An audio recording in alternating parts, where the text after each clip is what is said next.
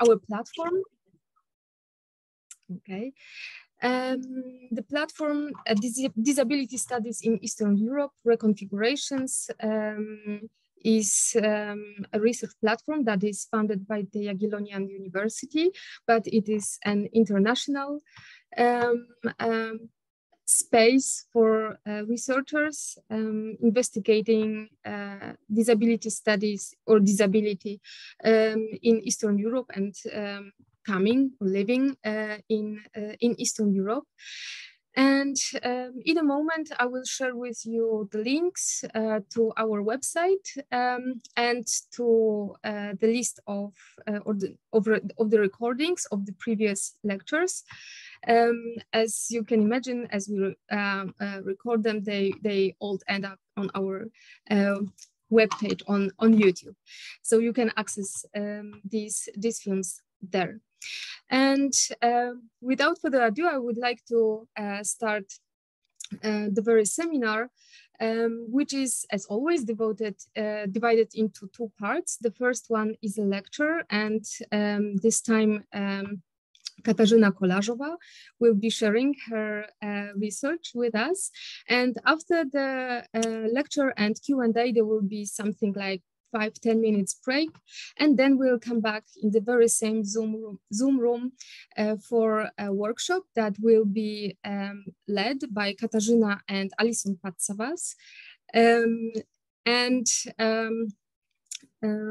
Yeah, so that's the plan for today.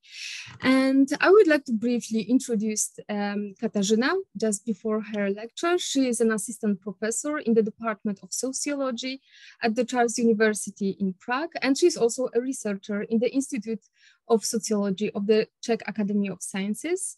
In her work, she intersects disability, Crip, queer, and critical race theories, and she is concentrated on post-socialism, and she publishes a lot in this area.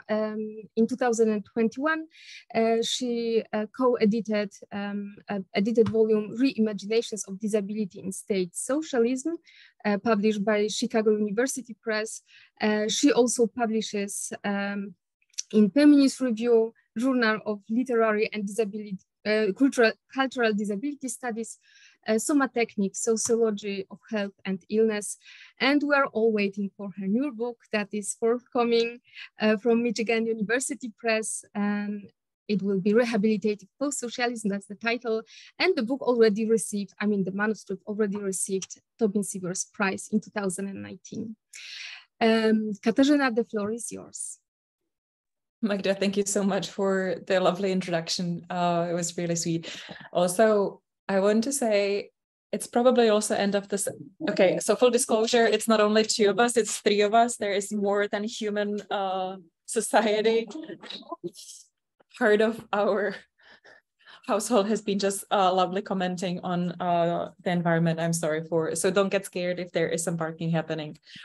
Also, end of the semester, Friday afternoon, I really appreciate that you came and are in the space with us, and that you are willing to give your time and energies and capacities to engage with our work. So thank you. Thank you so much. I will try to share my PowerPoint in the hopes that it will make the talk more accessible. Ellie, help. Yeah. I am using Ellie's computer, so okay. Yeah. So this is just I also don't see you, but okay. So this is the cover of the book that Magda so kindly mentioned on Imaginations of Disability under State Socialism. So if you're okay, I will start where Magda ended. We're all waiting for the book to be done. And I sort of take the unfinished state of the manuscript as a reference on the pandemic. So mirroring the situation of many, the work on the final revisions of post-socialist rehabilitations has been derailed and delayed by the ongoing pandemic. Her work, the stress and exhaustion that it perhaps did not cause, but without doubt multiplied and intensified. And here I am leaning on work of June Nguyen Erni and Ted Stribhas that have fittingly coined a new appellation for the much discussed COVID-19, and they call it the multiplier, and propose to abandon the view of the pandemic as a singular tragic event. Instead, they argue that the pandemic is in fact, I quote, a series of crises superimposed with such a pressure as to leave one wondering where even to begin at all. To accentuate the multiplicity of the COVID-19 pandemic and challenge the impulse to see it as a public health crisis primarily, Erni and Stribhas push us to acknowledge the ways in which the pandemic is interconnected with myriad differing forms of structural violence that come out in the climate catastrophes, white supremacy, or attacks at the democratic processes by authoritarian regimes across the globe. Erni and Stribhas expressly, I quote, reject the idea that these events have merely been a backdrop against which COVID unfolded, unquote. But they actually argue that these crises altogether have shaped the form the pandemic has taken. So drawing on the notion of the COVID-19 as the multiplier, I closed this book. So this is the conclusion. I have not published it yet. It's really raw, so bear with me. So I closed the sort of thinking about post-socialism by discussing on how the pandemic draws out features of rehabilitative citizenship, the core concept of the book, and how its political and affective structures underwrote and determined the outcome of the COVID-19 pandemic and crisis in the Czech Republic. I will be talking about the Crip horizons and their impossibility, as the title promises, but I wanted to foreground our discussion something that I don't have time to really delve into, but are very specifically important for the ways that the pandemic happened. And this is the sort of binarity, flexible, but still persistent of East and West, and how Eastern Europe actually figured in the pandemic. So East and West remain flexible, always shifting in relational signifiers. However, the violence of a differential calculus of vulnerability to the virus, SARS-CoV-2, attests to how their binary relation has been reinforced during the pandemic and mapped onto a differential calculus of human values across the boundary of East and West. Alice tells me I should slow down, so I will try. Oh, there's also, what did I do? Comment in the chat. Let me check if.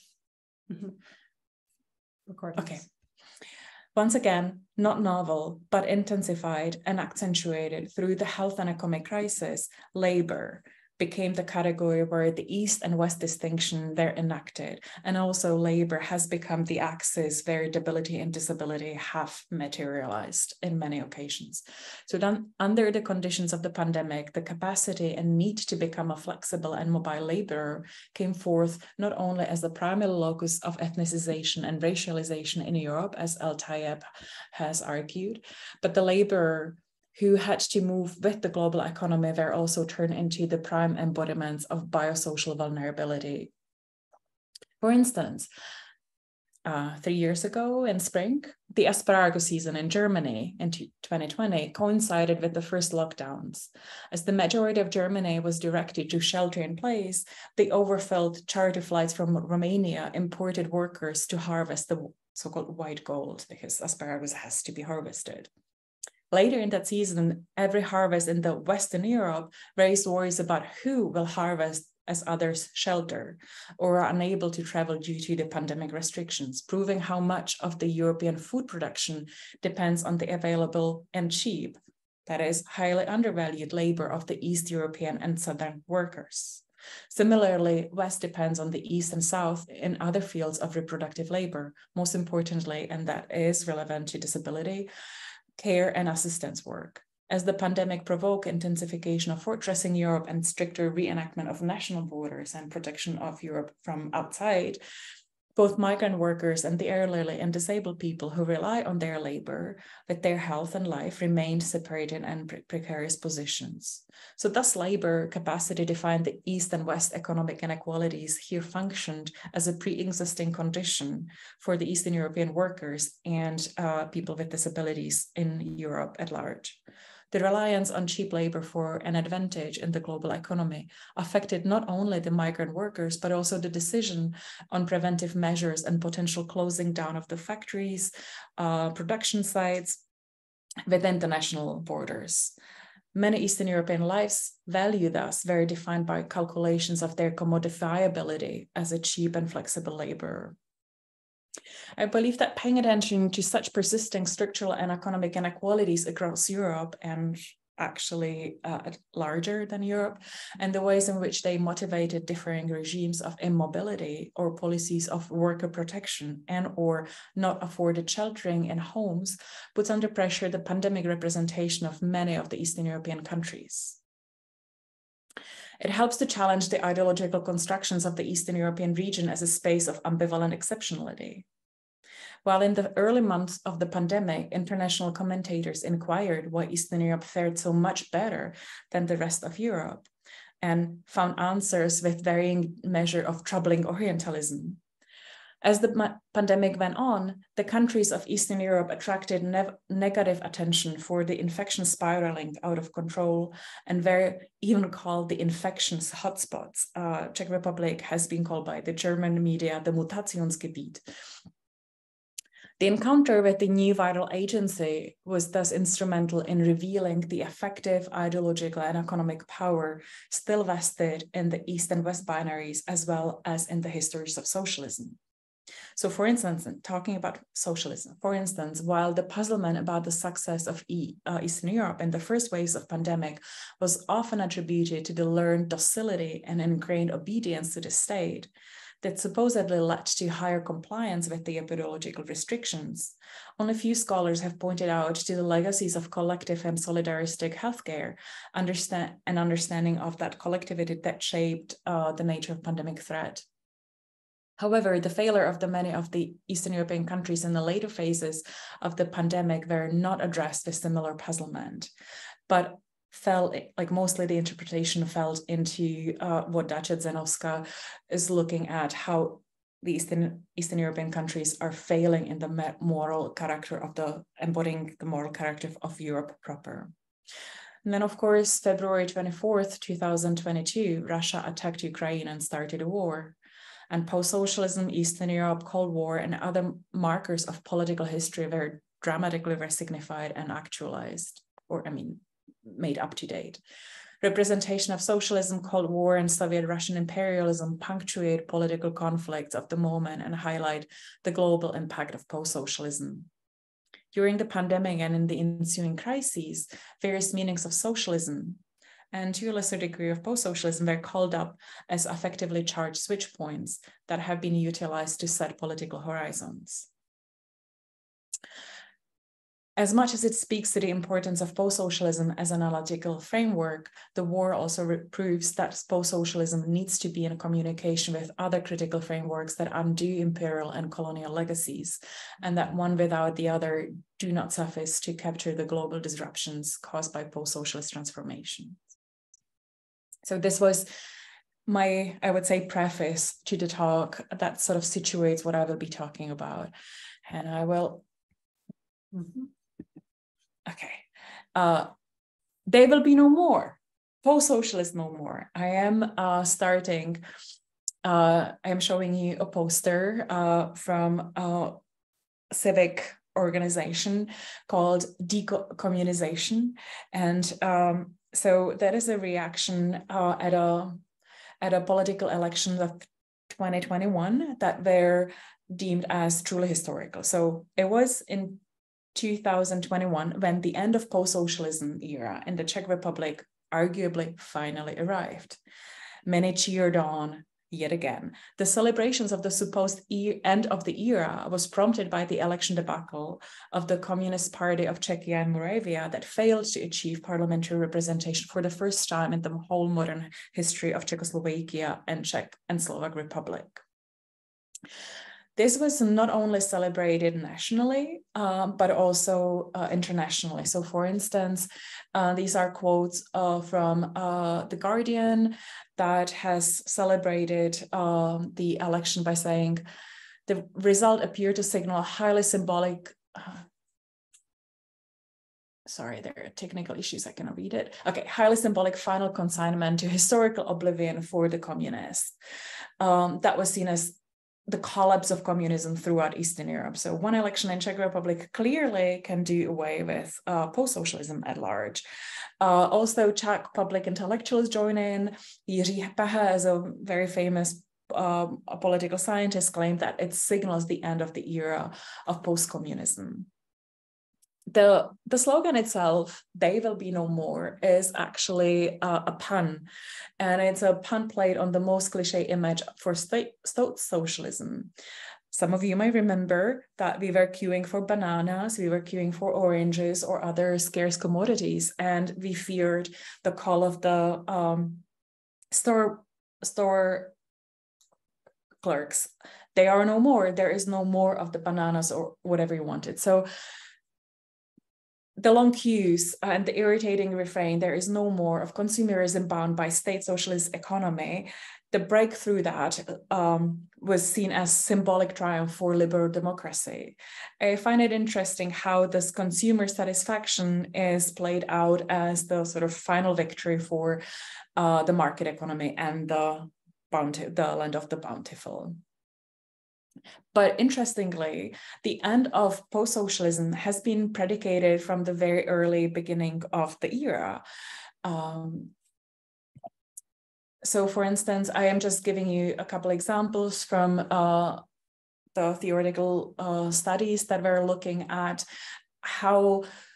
that are sort of talking about how the category of post-socialism is likely to break apart and disappear. Caroline Humphrey has argued in 2001, as the generations brought up under state socialist regime disappear from the political scene. Jurčák and Boyer has a bit later claimed that post-socialist studies in Eastern Europe have a vanishing object looking at post-socialism.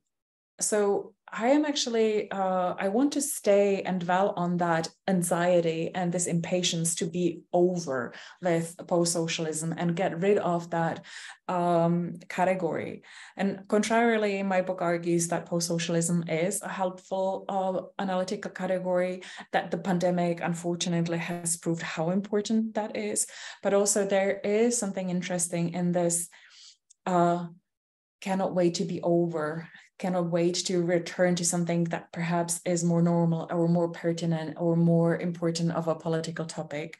And I actually, in some sense, I would argue, expresses the rehabilitative impetus or the curative impetus that I trace out throughout the several decades of the historical development in the Czech Republic. So like, just hold that in your mind. Perhaps you can come back to it. Why are we so eager to get over? Now that was a long overload. I'm coming to the pandemic and impossibility of the Crip horizons. And in a moment, I will become dutifully feminist Crip killjoy. But I do want us to have some glimpses of positive affectivity to start with. So let me acknowledge what I would call or consider, if not Crip horizon, at least glimpses of it that were born out of the pandemic experience. I will quote, the following two quotes come from interviews that we did with colleagues in the spring and early summer of 2020. And they, to me, express something very important that could support and actually buttress the Crip horizons.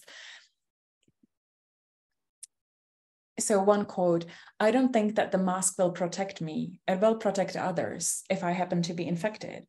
I also find the symbolic meaning important. By wearing the mask, I'm signaling that I care, that there is something that we all share, that this in itself can move society towards something better." And another quote, "I believe that the mask," talking about masking here, "I believe that mask might have some even small preventive effect. Because the preventive effect is possible, I do not mind wearing the mask." So here in these comments, I trace this belief that there is a shared responsibility, a shared moment of care for each other. And that because there is at least a fractional possibility that I might help others, I will do whatever might not be pleasant, but I don't mind because I feel that I'm working towards something better, towards something shared and social. And this picture that I am showing you here is a small tree that is placed at a small town square in front of a historical building. It is actually my hometown, and it's a little tree that is, instead of fruit, it bears masks. And these masks were done by anonymous people that just had the means and time and capacity to produce masks, and they place it in the public space for others to take if they need it. So actually, it has become such a common occurrence that it created a special Czech word, rouškovník, a mask tree. And it happened around the country on plentiful places that people just contributed, because and this was happening in the early months and weeks of the pandemic, where there was really sheer, and we all remember, there were no masks, there were no protective equipment. So people started to sew. And also, apart from these mask trees, we had places where, and there were fences that were hung with bottles of disinfectants for people to take.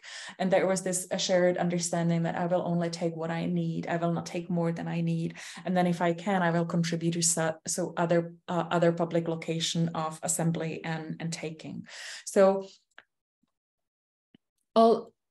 all this to me speaks of the experience of the pandemic as a moment of disorientation, of a momentous rupture through the special temporal regimes of compulsory able-bodiedness and able-mindedness, and the disruption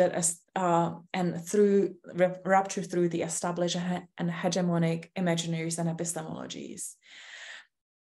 You might remember that in the English-speaking world, there has been a quote traveling around, as very effectively potent quote, "I am in your lungs, you are in mine." In the Czech context, actually state adopted a version of it that has come from below, and that says, "I protect you, you protect me." So in that articulation, you again feel this sort of notion of shared vulnerability and shared immunity. We need all to work codependently to create immunity and immunity response. Okay, let me skip here forward. So the motivational motto of the pandemic, "Together we will make it, together we will come through," might have been modeled and attempted to harness the powerful effect of solidarity and togetherness that marked the first weeks and months of the pandemic. The solidarity was indeed an exception and was unprecedented, and it led the media to draw connection and comparison to the giddy effects of the post-November 1989, so the sort of revolution moments. In the moments of dire need of protective gear, when the state could not fulfill its responsibility to protect its citizens, people shared homemade disinfectants and improvised DIY masks.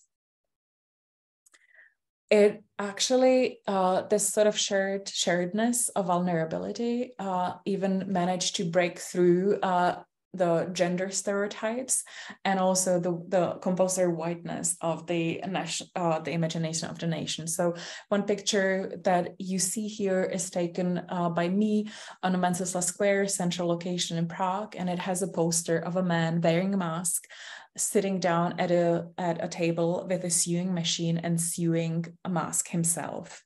So also men were sewing masks, and the poster has a heading, "You are our heroes, thank you." The other picture that is shown in the image is a group of South Asian women, probably Vietnamese community. All of them are masked and they're delivering a bag full of protective gear to a collecting site.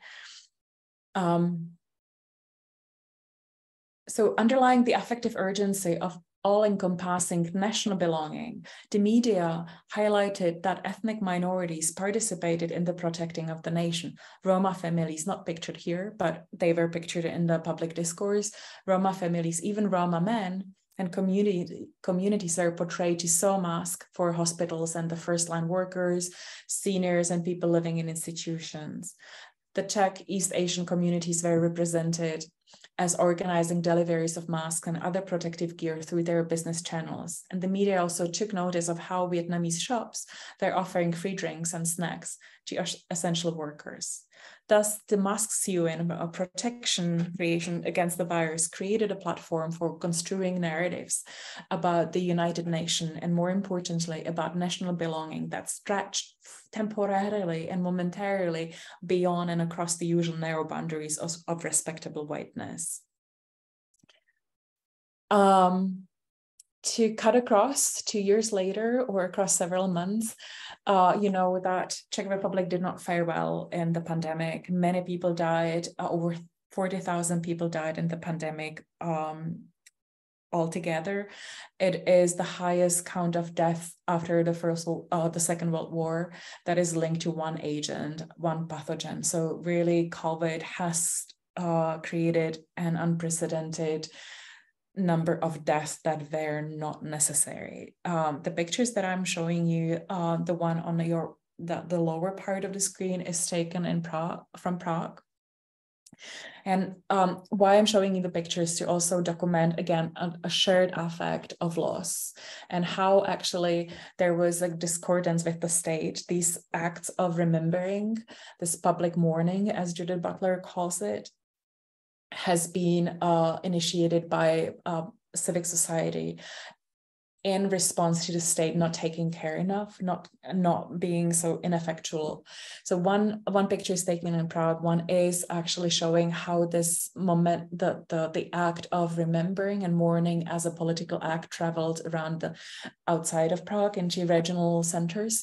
So in Prague, the first year, a civic initiative drew over 20,000 white crosses that marked the number of deaths at the moment. And then spontaneously people gathered, wrote names of beloved ones that they had lost to COVID. People gathered there and remembered. And also the act of mourning and remembering was a political, and it was calling the state to a responsibility. I find this affect both of the hopeness or this sort of solidarity and this moment of mourning as an important affect that actually speak to this understanding of shared immunity, shared solidarity, and also potentially a new ways of relating to being vulnerable, to being bared to the virus and becoming debilitated or disabled through the virus. So I am not claiming it as a romanticized notion of Crip horizon, but I think there is a moment of reaching and gesturing and perhaps glimpsing what that could be. And now I will become the killjoy, and now I will try to identify several moments of why it did not happen, or why this shared notion of immunity did not survive longer than several months. And I will talk about 3 specific moments that I list under the deaths of postsocialism. The first one, I just realized I spilled my tea. Sorry. A little crisis here, but I want to first talk about the binary and the sort of clash between understanding a crisis as acute and as chronic. I will then talk about the emergence of the category of the vulnerable, and I then want to talk about a specific. I play with the term triangulation here, immunological triangulation. So how the vulnerable was posited against the healthy child, naturally healthy, and then against the COVID children, and how this triangulation of the vulnerable with a healthy child and a COVID children translated into notions of social injustice specific to the pandemic.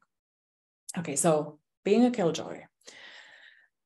I want to talk about the acute versus the chronic, and to understand how the pre-existing neglect had actually come up through the pandemic. I turn to instances that illustrate how the acute needs of the pandemic effectively multiplied the already existing and often naturalized forms of neglect. So the majority of society might have ached to return to the normal, But disabled people hope that the pandemic experience would perhaps transform into solidaristic push for social change. And that I link to multiple personal communication. This did not happen. And it is clear from the current attempts of the disabled activists with the support of disability NGOs happening actually yesterday and today to campaign for the increase of the state benefits to cover personal assistance in the extent that would allow disabled people to lead independent life.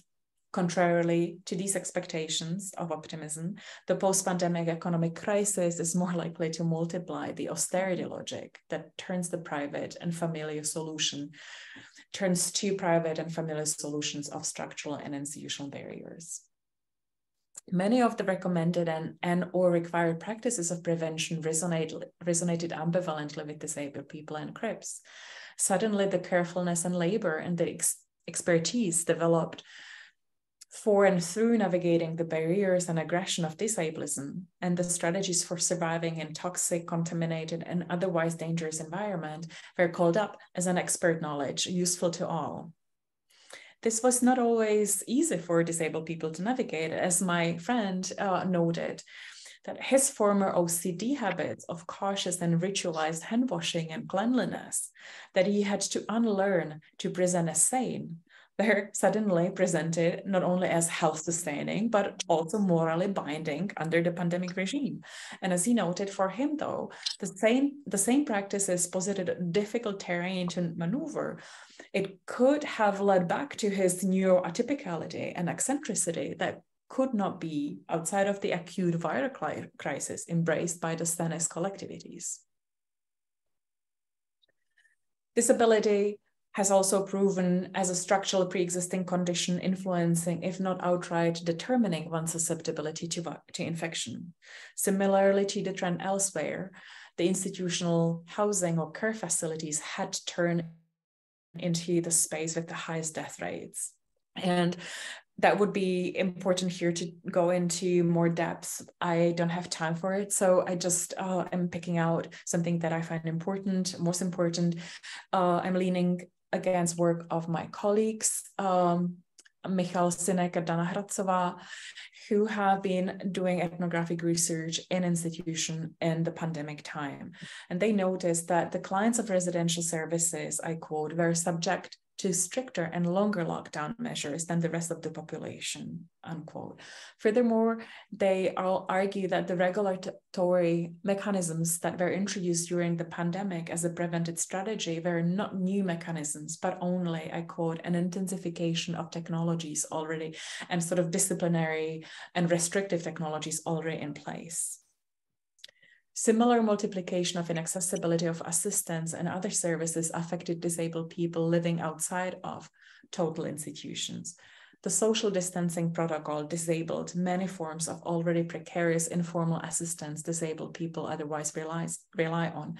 So in short, this undifferentiated and universalized approach to health protection and to imagining shared immunity led not only to worsening of barriers and multiplied disability exclusion, aggravated economic and social effects of disability oppression, but in some cases meant a direct threat to survival of disabled people, as well as their family members who provide care. So therefore, a study that was carried out by the Alliance for Individual Support, an NGO active in support for individual support, maps the effects of the pandemic and pandemic governance on the disabled people and their social circles during the so-called first and second waves of the viral spread. So March through May 2020. In the Czech context. It concludes very much aligned with what I argue throughout the book, that the binary opposition dividing the acute from chronic health issues is not only misleading, but in effect endangers lives of the disabled people. So in their closing recommendation based on that, they argue it's necessary to immediately review the procedures to protect health and lives in institutions of health and social care. The obvious and imminent risks, such as COVID-19, cannot be considered as the only threats to health and life. But we also need to identify the risk that might lead to serious health threats, reduce quality of life, or even cause death when undetected.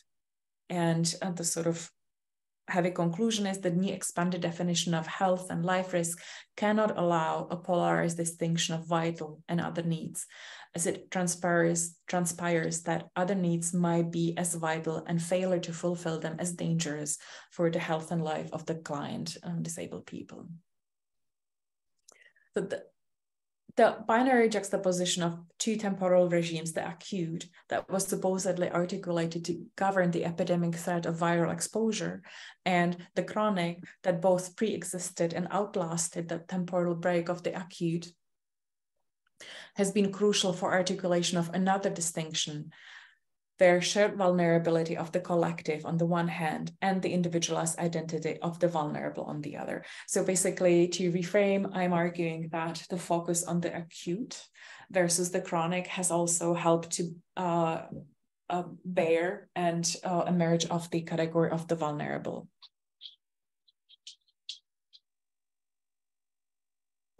So I will now map the affect move from shared vulnerability to the vulnerable.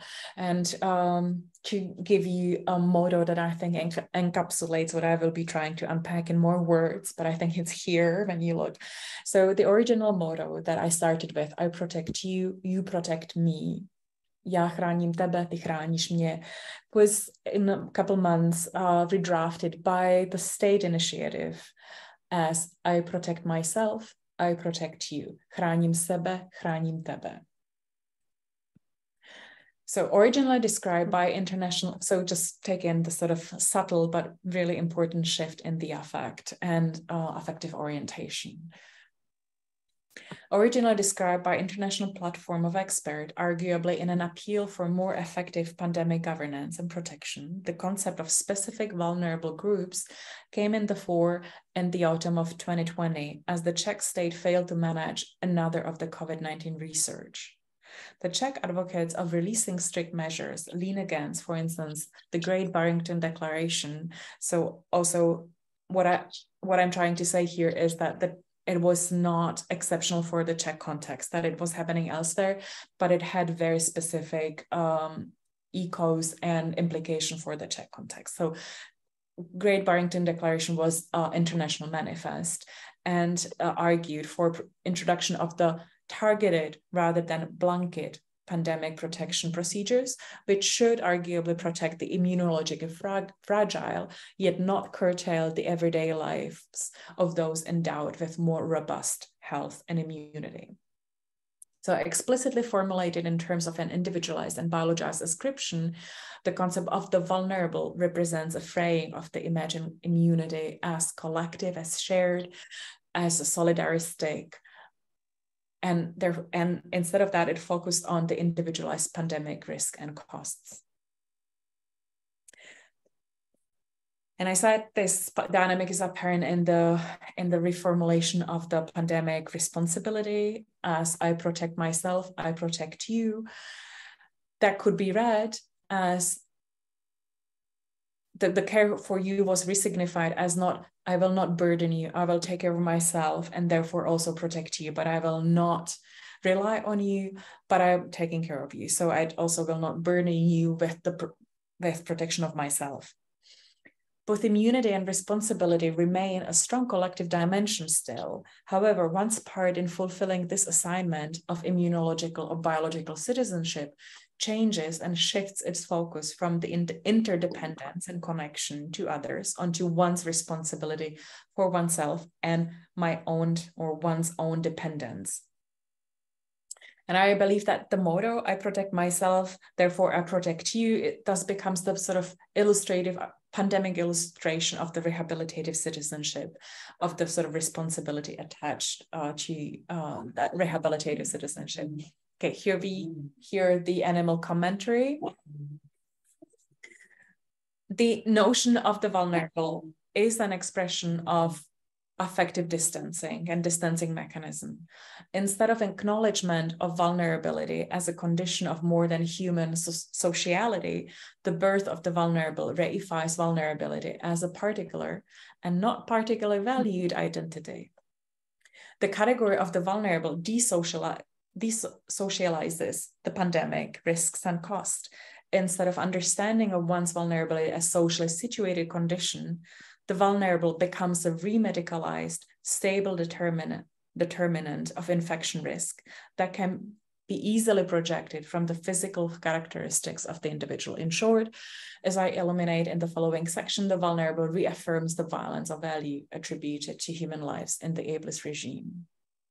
And I will now come to think through how the figure of the vulnerable enabled articulations of a new concept of pandemic ethics, founded in and legitimized through the logic of unjust redistribution of viral risks and pandemic costs. Okay, here we come to the depths of post-socialism.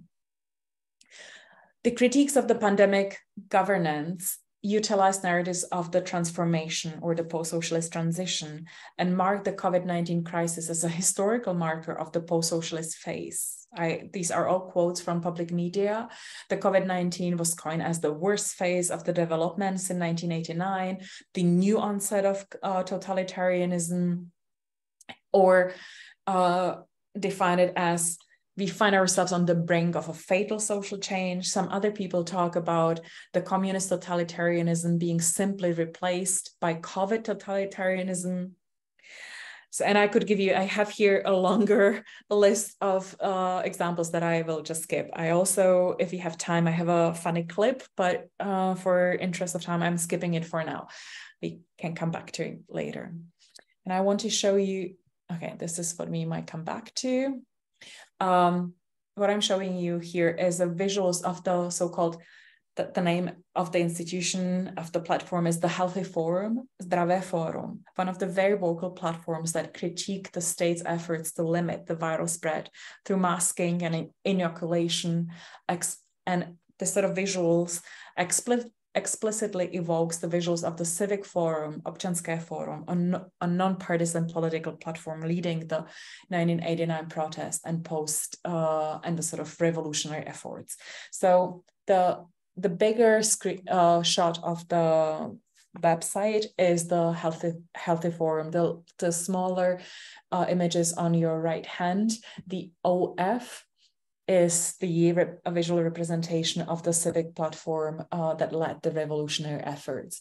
You see that both of the visuals use the white, blue, and red tricolor colors of the Czech flag. And also there's sort of acronyms OF and ZF, the Healthy Forum, Zdravé Forum, the Civic Forum. So you see how also in the word, as well as the visuals, as well as the acronyms, they are consciously calling up the memory of the civic platform that was associated with the fight for freedom and fight against the state oppression, state socialist oppression. And again, the spirit of the new onset of socialism or the new onset of totalitarianism has traveled globally. Most markedly, we could look to the US. However, I want to argue that here, because of the link to the meta-narratives of post-socialist transition and the sort of history of socialist totalitarianism in the Czech Republic, it helped to reframe the pandemic experience from an issue of a biosocial into a political threat, and a biosocial and the biosocial into political vulnerability. And I think this is really important and also had effects on the death counts. As I trace how the pandemic translates the political into the biological, and then the political, and then the biological back into the political, the concept of the vulnerable is locked to its conceptual twin, natural immunity. And I think I will need to be speeding up here. If I'm too quick, I will be very happy to take a moment in the Q&A and explain to more detail. So natural immunity and specifically children who were a child who was seen as being imbued with natural immunity was a figuration that stood in a contrast as a binary other to the vulnerable.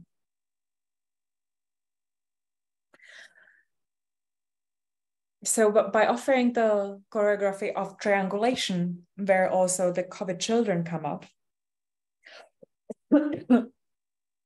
I am trying to map the ways in which this triangulation allowed to foster not only the ableist regime of viral free reign, but also larger claims about social inequality and justice.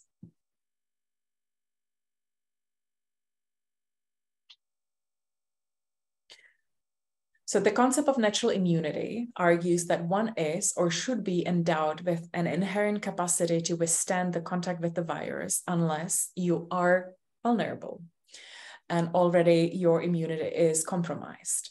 Not only that, you should withstand the contact with the virus, and child being still young and healthy is the sort of ideal embodiment of that, but actually because you come into the touch with the virus, your immunity is boosted. So it's actually good for you to be encountering the virus. So it gives you something, it's giving you some advantage unless you're vulnerable. So it becomes the juxtaposition of the future. Excuse me, let me start again. So the concept of the natural immunity argues that one is or should be endowed with an inherent capacity to withstand the contact with the virus. And it becomes the juxtaposition of the future because represented by the natural, healthy, immune children, and the past and stunted development represented by the vulnerable, the old, disabled, and Crip.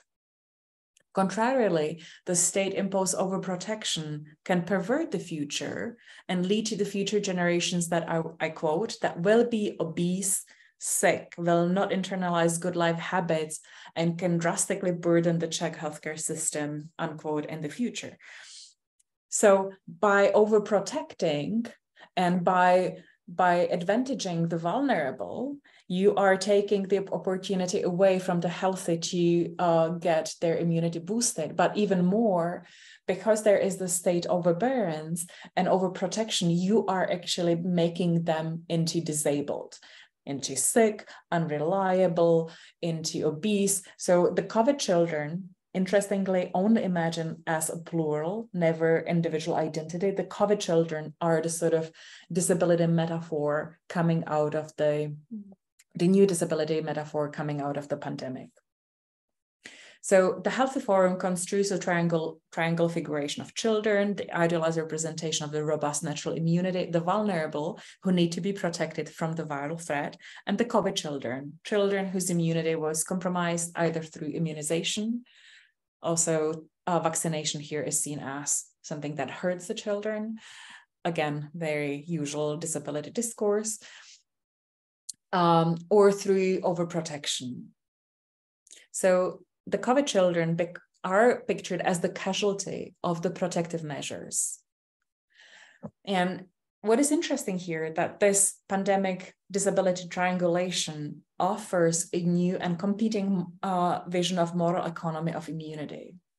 The moral message communicated through the juxtaposition of the children whose arguable naturally robust immunity is fried through the overprotection is linked to the notion of unjust redistribution of risk. And I am coming to close, so to keep the time. So I will end with these two quotes. One is coming to the address to the Parliament from November 2020, where people argued that vaccination redistributes the suffering of those who would fall ill if they were not vaccinated onto those who will suffer because of vaccination. And similarly, the Healthy Forum argued that it is not possible to protect a small percentage of all population in such a way that destroys the lives of all others. I wanted to finish on that, looking at this the notion of the unjust redistribution of pandemic risks and costs, because it actually continues and maps onto the present discussion about austerity. And I think this is really important of how pandemic helped to redraft the sort of moral economies of who is responsible for whom or how we relate to each other, but also what is socially just and what is morally legitimate, therefore. Thank you so much.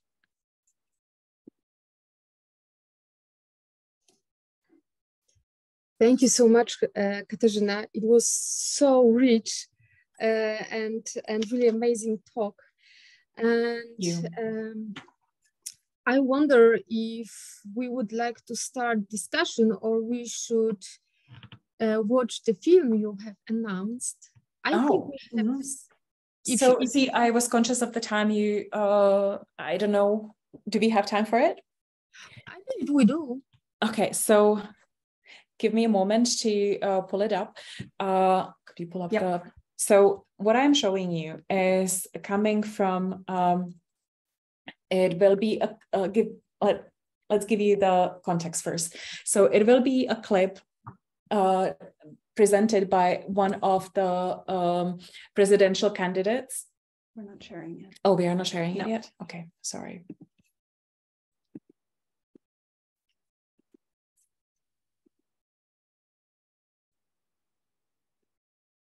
That has stood up for election for a presidential run later that year. It's called the Fighter 21, and the presidential candidate position himself here as a protector and as somebody that has to parachutes down into the land to save the people that are being governed by this impersonal voice that here we see his heroic run. And the voiceover reads, "For your own good, we order you to follow the directions. We order you in the name of the people's will. You must not sing, you must not play, the children must not laugh. We give you precise orders and demand that you follow them. We punish strictly any transgressions. You need to report anyone who does not follow these rules. It is in the name of well-being of all of us, for our own good, for safety of your security." So the voiceover clearly is parodied as this state protection that is imposing all this pandemic regulation. And here we have the fighter that parachutes down and throws a hammer into the screen and therefore kills the voiceover and frees everybody. The paradox is that actually he ripped that off. The whole short film promo is actually taken out of the Macintosh promotion. It's a whole Orwell play, but it's taken from an advert for personal computers done by Macintosh in 1984. So there is another paradox how he is using this material for a metaphor of freeing us from the overbearing state. That was actually a material that is sort of linking us, and we can continue from linking it. The paradox, we can unpack and elaborate the paradox through the work of Shoshana Zuboff, who links the personalized technologies and personalized content to what she calls the surveillance capitalism. So I think the paradox does not end here. I'm sorry, I'm not playing the whole film, but I was worried that it would be fussy and I would not get it in time. You would like to go back and stop sharing? Yeah, I think I can do it. Okay. Sorry, there are too many people handling the computer. You're still sharing. I'm not.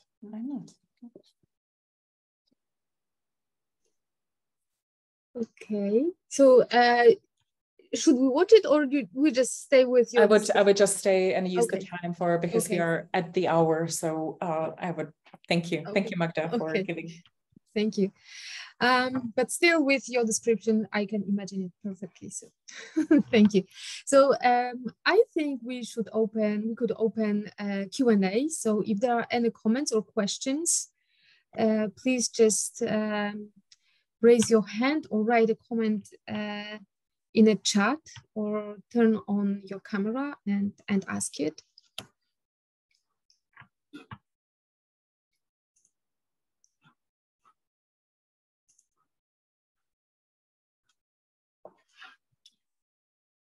Okay, while waiting for questions, maybe I will start.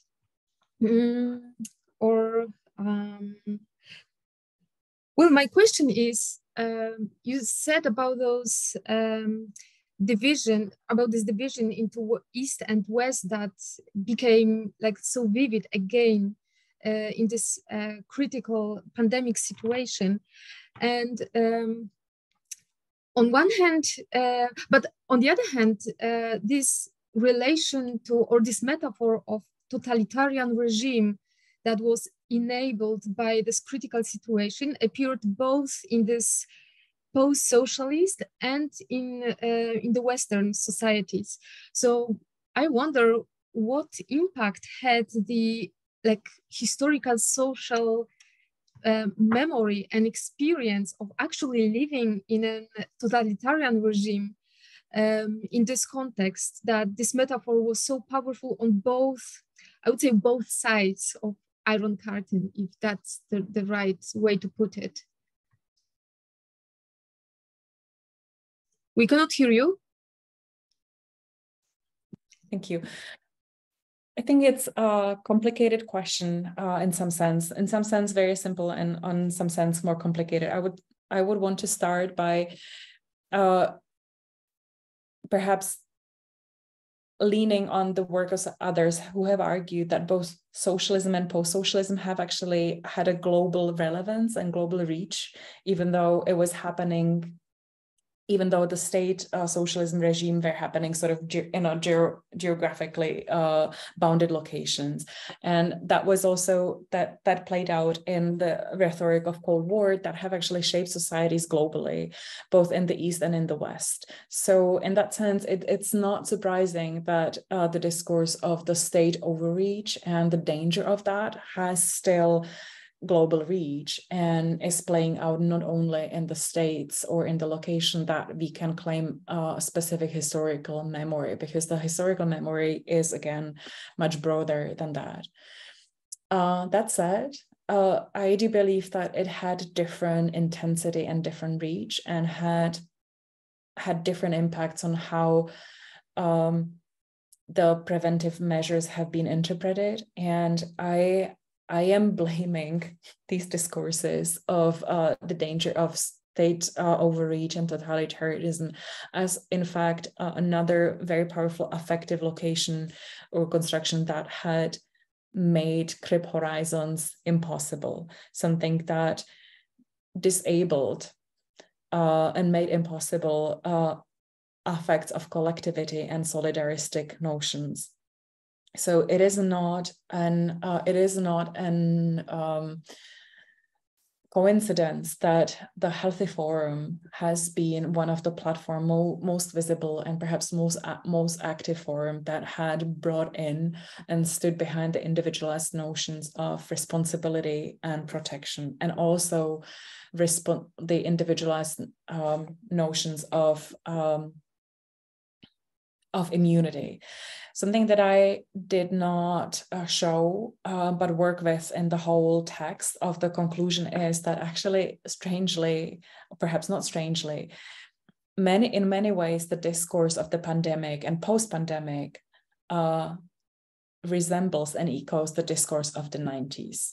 So not only in the sense we are back to tightening our belts and needing to catch up with the healthy social normal, but also the metaphors that were applied to the virus and immunity are mapping onto a metaphors of economic rationality.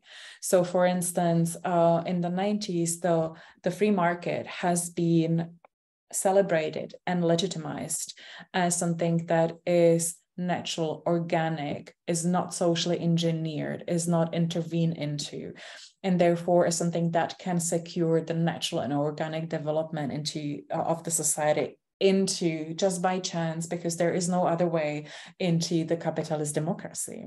And in similar ways, the affective attachment to natural immunity has been also coded as something that is not socially engineered, that is happening organically, etc. So therefore, it could also translate into the notion of what is justifiable, what is just, what is morally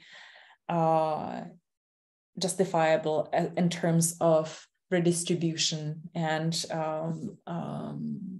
restructuring. I hope that it responds to the question. Yeah, definitely. Yeah. Any other comments or questions?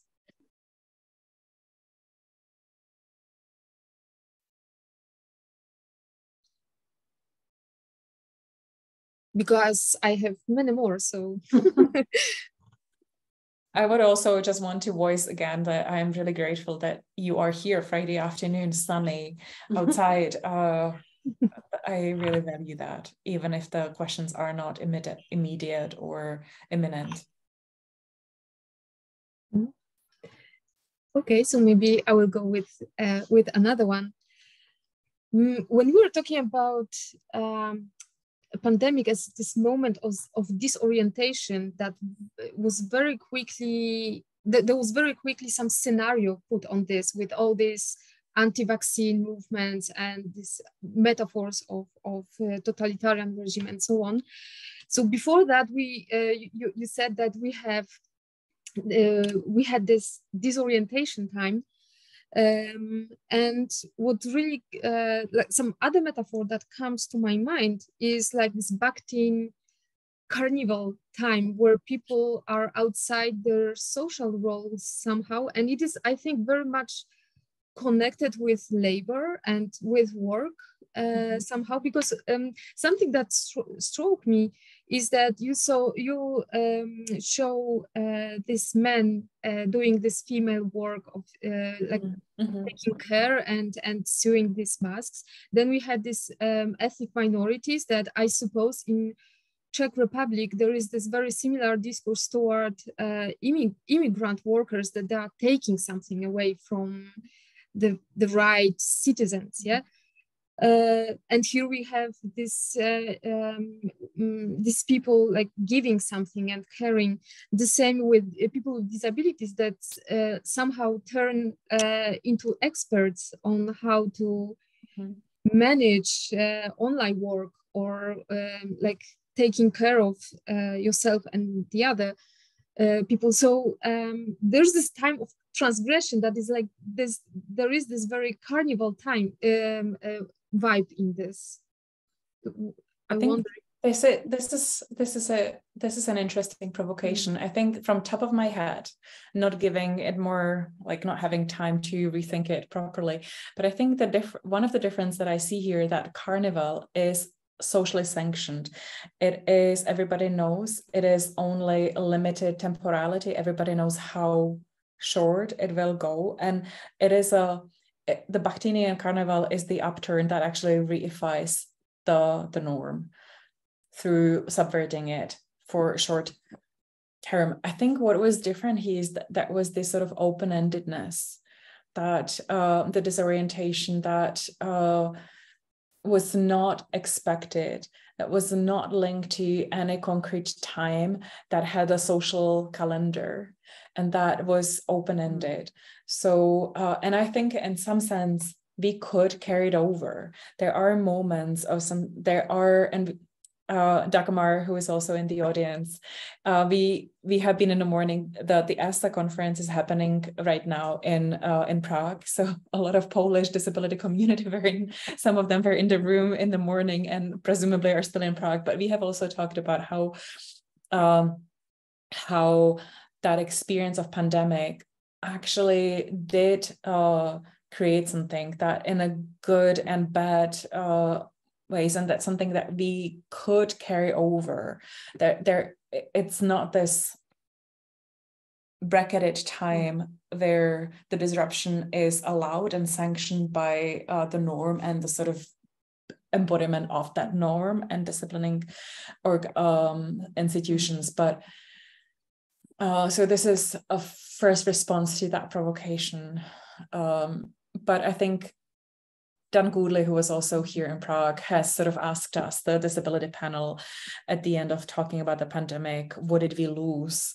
What can we retrace from the pandemic? And quoting or gesturing to what Dagmar brought, is that her disabled students actually are carrying this affect of, oh, we finally recognize and understand how disposable and how unimportant are, because after this first look to us, or something that might have created a gesture of, oh, you belong and we will care for you, has very quickly been translated into, oh, we now understand that nobody will look to us.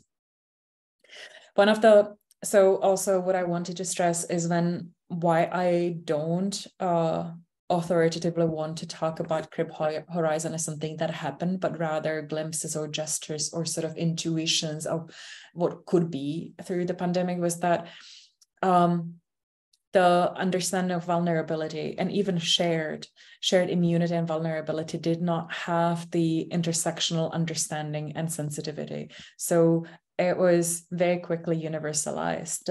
I take care of you, you take care of me, actually did not have the sensitivity to make space for our needs, and protective needs might differ, and I might need you to do something different than I do for you. So that we would need to push more for, and we would need to re-articulate that shared immunity and and I go into more details in the text of why it was a lot, but it was not necessarily enough, or we would have to push further. So part of the fail was already written into the understanding of that shared immunity. Thank you. Anyone else?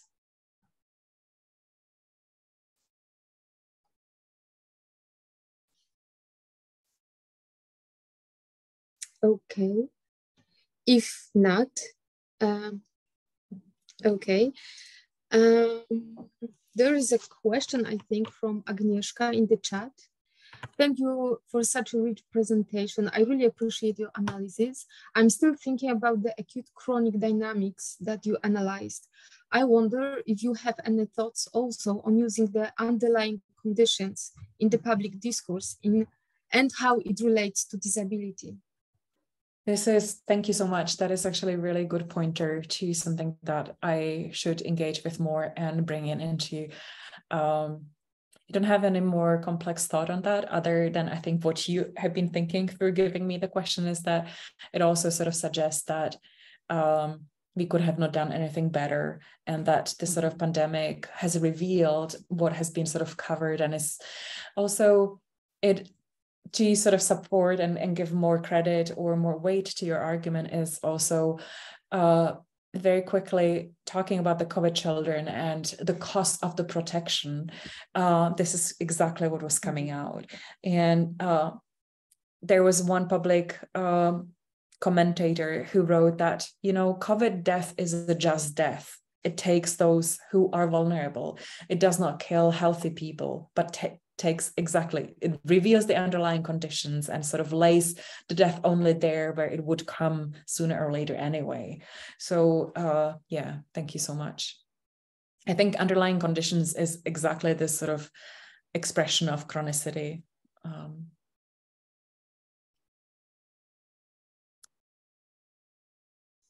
The chronicity also played in the sort of interplay of acute and the chronic has also played out in the Roma communities around the Czech Republic that have been, apart from this heroization and this sort of inclusion in this more than white nation, had also been very ambivalent. So in the public discourse, Roma people have been heralded and celebrated and thanked for the inclusion in this sort of national effort to sew mask.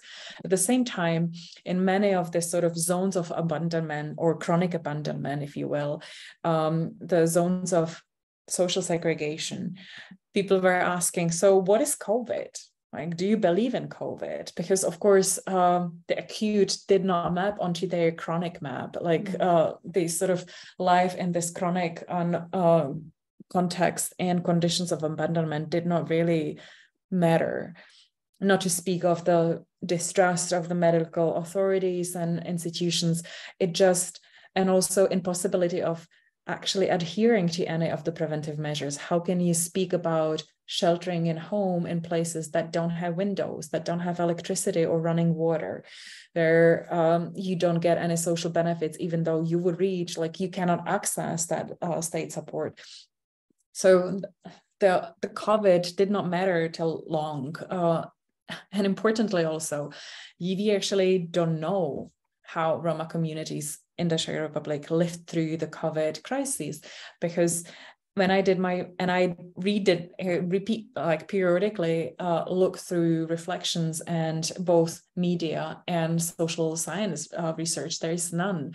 There is one person that has been writing about and who has actually noticed this sort of the acute COVID crisis doesn't really touch us, because first, we have already so much chronic abandonment and issues that we need to deal with. And then also, even if it touches us, we don't have means to protect ourselves from it. So this chronic abandonment also translated into a lack of any interest for people that are living in the sort of chronic zones of disposability and neglect. On the other hand, again, talking about East Europe, Czech Republic sort of did have a lot of, or relatively comparatively, had several articles covering the COVID crisis in the Roma villages in the eastern Slovakia, to sort of, again, construe itself as not East and East is elsewhere. They have talked about this sort of chronic abandonment and misery of Roma communities in the sort of villages. And everybody here in the Czech Republic understands what these Roma villages mean. And they're actually not villages, but the sort of place of dumping of Roma people. But again, like, this is why I think the East and West has really become, again, so important and reconfigured throughout both the COVID and then the war crises. Thank you for this answer. I think it's a really important issue to put race and class on the table when talking about COVID, not only disability and not only those macro scale divisions into East-West. I mean, this is why, sorry to jump in unless there is a question. This is why I wanted to start with talking about the East and West and labor and the disposable labor, because in the Czech context, a lot of the decision about whose bodies need to be protected and how has been done against or in juxtaposition on the background of thinking about Czech economy as the sort of based on the cheap labor.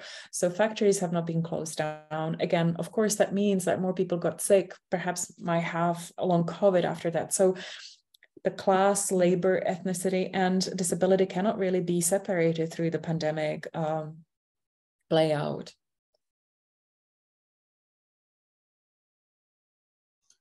Thank you. I think we are perfectly on time. So thank you so much, Kateřina, for your talk and for answering all the questions and for the discussion. So now let's have something like 10 minutes break, and let's meet for a second part of our meeting when Kateřina and Alison will host a workshop.